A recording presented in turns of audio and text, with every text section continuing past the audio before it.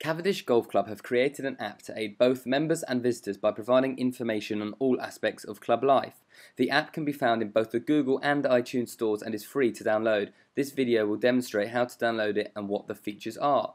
To download the app, simply click on your App Store icon and type in Cavendish Golf, where it will appear instantly. Then type in your iTunes details and the app will begin to download, and you can open it from there. If you're using the app for the first time, you will be asked if you allow Cavendish to access your location when you aren't using the app. Click allow and you will be inside. Once there, you can either log in as a member or just use the app as a visitor. If you are a member, you just need to accept the email invitation that has been sent by the club to set up a username and password. You may like to use your unique BRS number as your username and then choose your own password. The members area offers some really helpful features, including the members contact list, which is convenient when fixing games.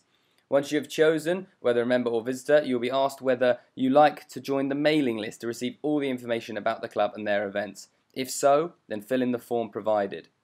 The final decision is whether to allow the app to send through push notifications. This offers immediate, zero-cost communication with your phone or tablet and is really convenient for advising you of course closures, conditions, or emergencies of any kind. That is the introduction to the app complete. In the next few videos, I will talk you through the different features and how to use them.